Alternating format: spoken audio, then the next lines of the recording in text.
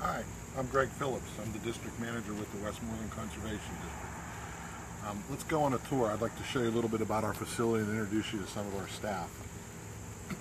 We have the pleasure of being housed in a unique facility. It's an 1880 barn that's been recycled. It once stood in Harrison City in Penn Township. It was dismantled by the Amish and then moved here to our campus, which is the Donahue Center campus in Greensburg on Donahue Road, just a mile and a half from Westmoreland Mall. Come on and let's go inside. The center is named for our chairman of 40-some years, J. Roy Houston, who actually worked for People's Natural Gas. We've had the pleasure of having a relationship with People's Natural Gas for many years. They're actually located right across the road from us. We used to meet in their facility for our public meetings where the board would actually make decisions about our programs, but now we have this facility. So let's go inside and take a look.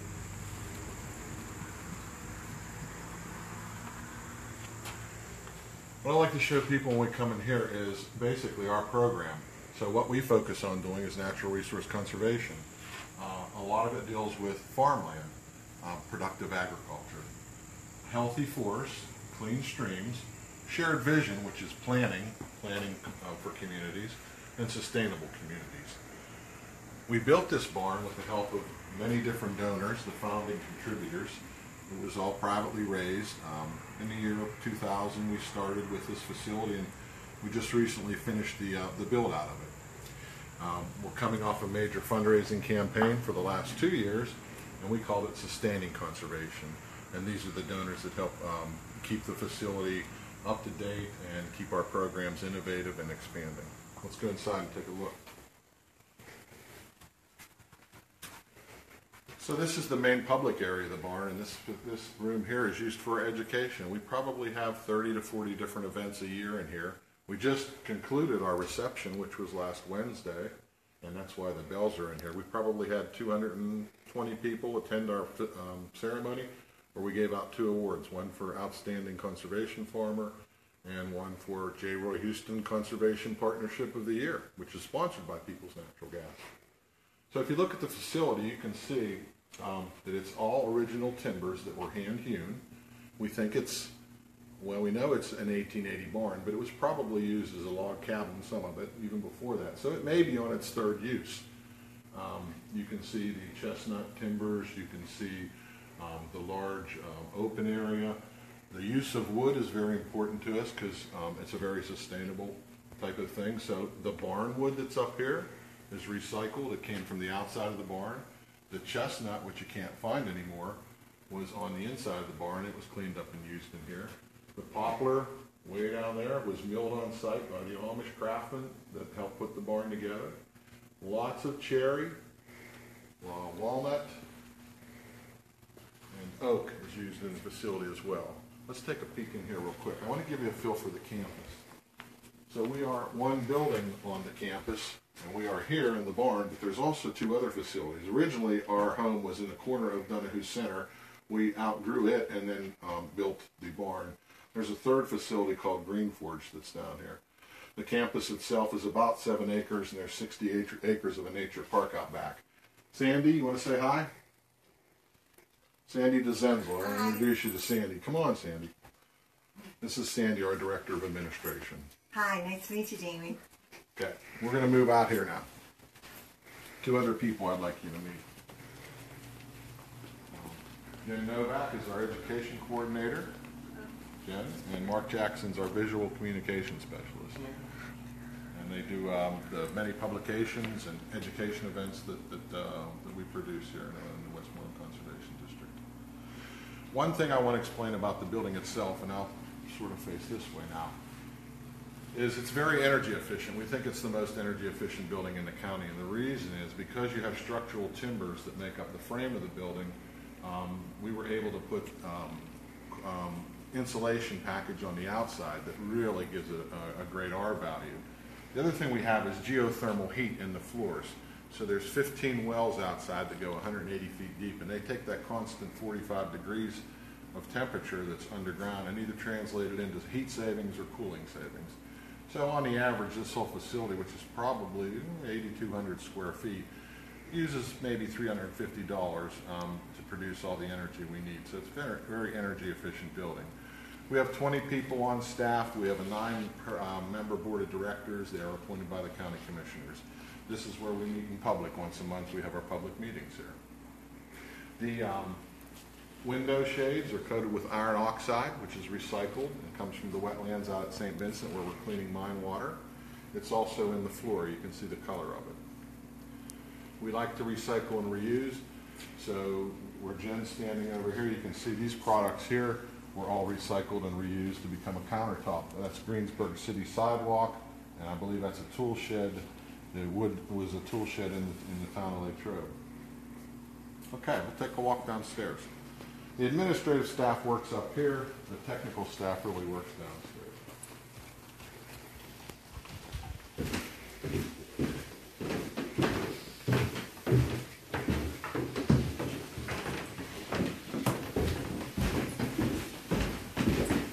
Okay, we're on the lower level now.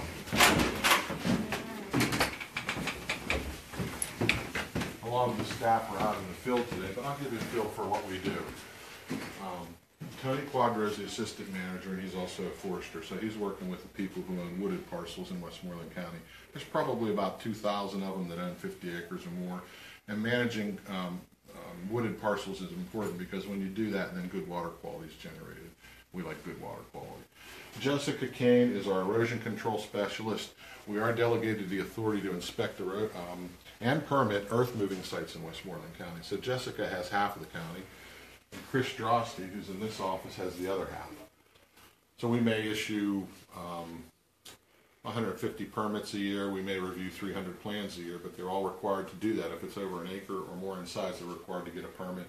Then we inspect it to make sure erosion control is happening and that streams aren't getting polluted with sediment. We'll walk down this way. Andrea, I don't think she's in, but Andrea is the technical program secretary.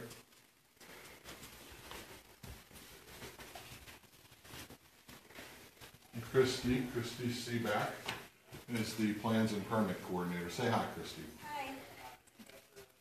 Hello.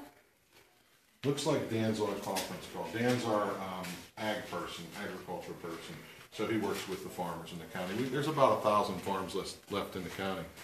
It's still the #1 industry. If you look at the map on the wall, all our programs I think are directly related to land use. So the green is really the forested property in Westmoreland County. That's about half of it. The white is what we'll call agricultural, and it's about a third. Then the pink is that's developing. So that really gives you a sense. So our programs are really built around land use, and they all affect water quality. Speaking of which, Beaver Run Reservoir is the birth of the Conservation District. And we're in Greensburg, here in the central part of the county.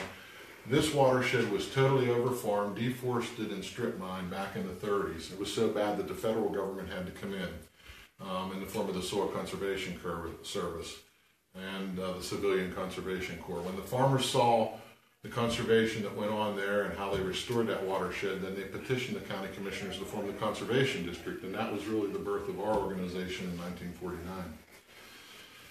This room is where we meet with all the developers when they come in to have a plan. They have to meet with us ahead of that and go over the plan. This project we're thinking about doing some work on now, Westmoreland County Fairgrounds, where we've done stormwater work. We're probably going to do a little bit more over there. And up on the touch screen is a project that we're involved in, and that's newsstands. So if you drive around 70 and you notice all the highway improvements that are on there, that's a permit that's issued by us, and Chris Drosty's inspecting that as we speak. We'll walk out here.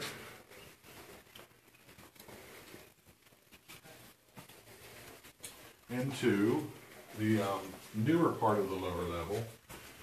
And this was built out as a result of our Sustained Conservation fundraising campaign. And now it's the offices for 7 of our staff. I think a few of them are in here. At least one is Chelsea. Hello. Chelsea Walker's our watershed specialist. And Alyssa Harden. Alyssa Harden is our AmeriCorps member. Hello. And Rob Kronar also works here. He's out in the field doing his thing. But they do a lot of watershed restoration work, like the mine drainage project that I mentioned at St. Vincent. Also road improvement projects in high quality watersheds where there's sediment or runoff that are contributing to pollution of a stream. They work to restore that. And they also work with our local watershed organizations, of which there are 4 or 5 we work with on a regular basis. Matt, you in there? Matt is not. And Jim? Well, let's go see. Let's see what they're doing. Jim is on the phone. Oh, Hampton Heights. All right, sure. Jim is our hydraulic engineer. So he's probably going over a stormwater plan with somebody. Kathy Hamilton, our landscape architect, works in that cubicle. You'll meet her in a second. And Matt Zambelli is our green infrastructure specialist. He's actually involved in the design of the green infrastructure that you're about to see. And also we're monitoring many of our practices and streams for water quality. All right, I'm going to introduce you to Kathy Hamilton, and she's our, as I mentioned, landscape architect and stormwater technician. She's going to take you on a tour of the outside. Hi, I'm Kathy. I'm going to take you outside and see some of the really neat things we're doing with water quality, stormwater management, and demonstrations that almost anybody can use either at their home or in their community to improve water quality and to reduce stormwater runoff. All right, here's our demonstration parking lot where we have used 7 different types of permeable paving systems. Some of them are concrete blocks that have gaps between them so the water can run through them. Some of them, like this I'm standing on, is a poured in place. It's actually a granite aggregate held together by an epoxy. Across the parking lot we have concrete grids and plastic grids that hold the gravel together, because gravel, the rain can run straight through it, but the grids hold it in place so you're not creating ruts, you're not spinning your wheels, and you get the paving system, but you also get the permeable water going down through it. We have tried products like this one here, which is a 4-foot by 5-foot precast permeable concrete block. It's actually made in the eastern part of the state and shipped here. These are a nice, easy, quick way to pave. You just put them down side by side, and instant permeable concrete paving system. What I'd like to introduce you to is we have a stormwater trail here. It's a series of 16 different signs. You can see them by the blue sign. You can look at this first one here.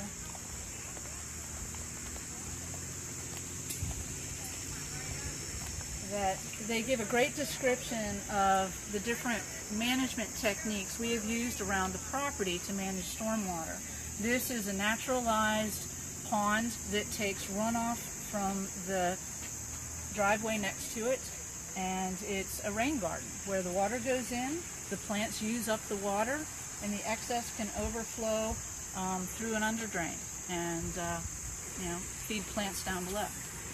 So we're still working on renovating some of our landscape, because the landscape, after about 15 years, we had a lot of weed issues, and some of the plants were getting a little old and overgrown, and we needed to replace them.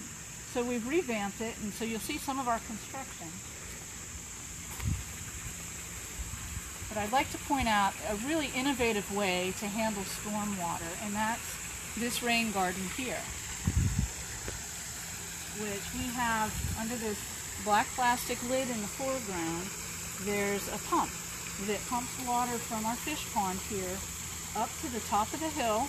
It goes in a small pond like a seep that you would find in the woods, and that water runs into the back of our spring house, which was built here specifically for this rain garden.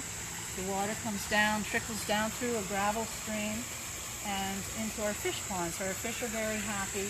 And then when it does rain, the water from some of the barn roof can come down the gutters into another rock channel and into the rain garden. So we have the recycled water, we have the storm water control and the management, and then we have a lot of native landscaping around it.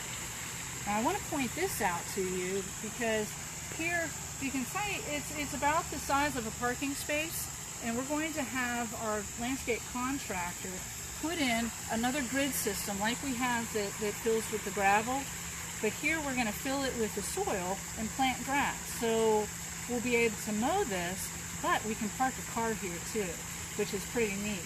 So the water runs into the ground. It doesn't run off like it does in normal parking lots. But here you've got a gravel parking or a grass parking spot, but the car won't spin its tires. It won't sink into the grass. It won't make muddy ruts. It'll be a grass paved parking spot. It'll be pretty neat. There's another one of our blue signs. Like I said, there's 16 of them. The very first one is at the front of the barn where Greg first started the tour here.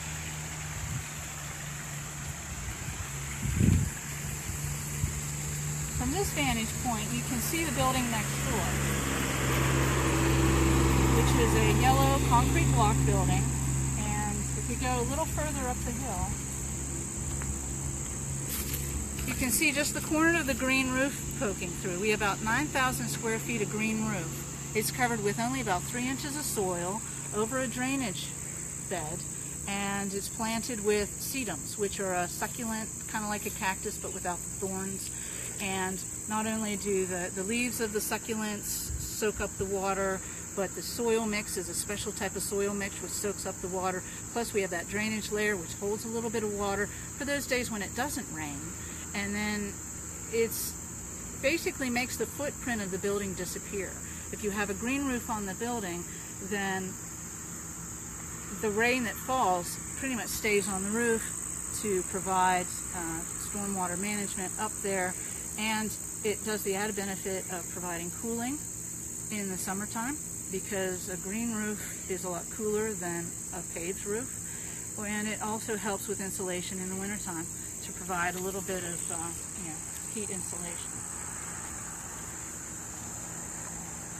So walking up around the front of the barn, we can show a few more of the signs that talk about how we improve water quality with some of the techniques we've used here on our campus, and how you can reduce stormwater.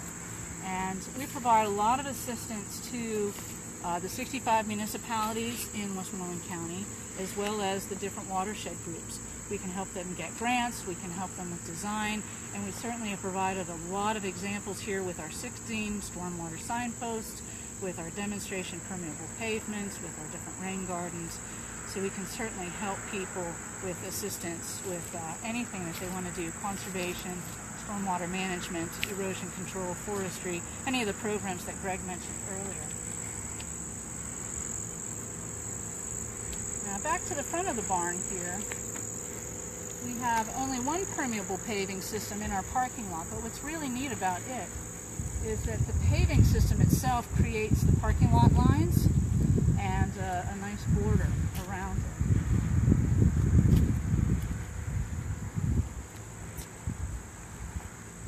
So if you do a close-up of the paving system, you can see the pavers themselves have gaps between them that allow the water to drain through, so you never have puddles in the wintertime, so you don't have to worry about icing. One thing we tell people about these permeable paving systems is that you don't want to use salt on them. Salt just sits there after a while, because salt works by making a puddle and it joins with the next puddle from the next salt granule, but you don't ever have puddles on paving systems like this, because the water, when it melts, it drains right through. So you can plow this because it's concrete, they're locked together by the nature of the systems, and so plowing is good, salting is not so good, and it certainly dresses up the look of the barn.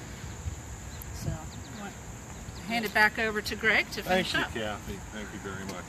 A couple of other things I wanted to mention is in the background here you can see one of our vehicles. One of our two vehicles is powered by natural gas, and it is being filled at the compressed natural gas fueling station. If you listen carefully, you can kind of hear it. We're saving money with that, and we're also being a lot more responsible, because it is certainly a very clean fuel. So we have two of those vehicles right now. Let's walk over this way a little bit.